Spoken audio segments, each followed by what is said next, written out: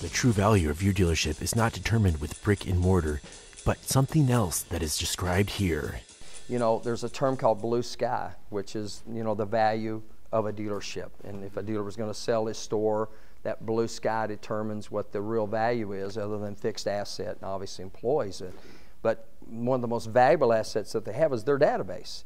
Customers that have done business or attempted to done business and to have attempted to do business with them, whether it's a showroom up that's come on the showroom floor that did or didn't buy, an internet lead that touched and did or didn't buy, a phone call that came in, did or didn't buy, the ones that did buy, the service customers, parts customers, body shop customers. I love what Joe Verdi says. He says that if you just managed your database and did the kind of job that's available with our tools in the 21st century, you could put a barbed wire fence around your showroom floor and say, we're selling cars by appointment only.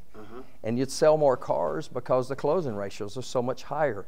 On a fresh up, walking on the showroom floor and never been to the dealership, 9% closing. For a B-back, 67%, a repeat customer, 60%, a referrals, 55% closing, 33% are willing to come back if somebody would just invite them back.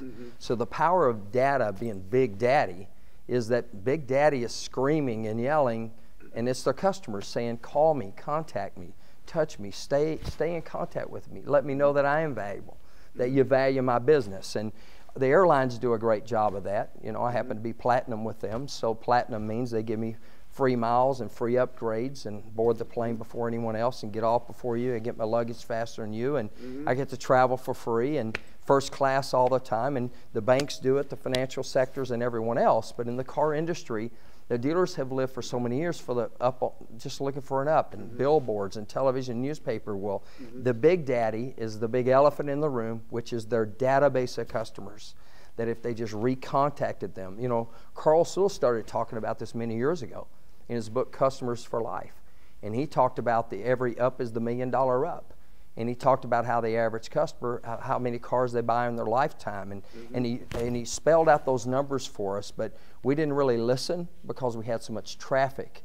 Now we don't have the traffic. It's time for us to really listen to what the media is talking about and what's happening in digital marketing. It's all about big data.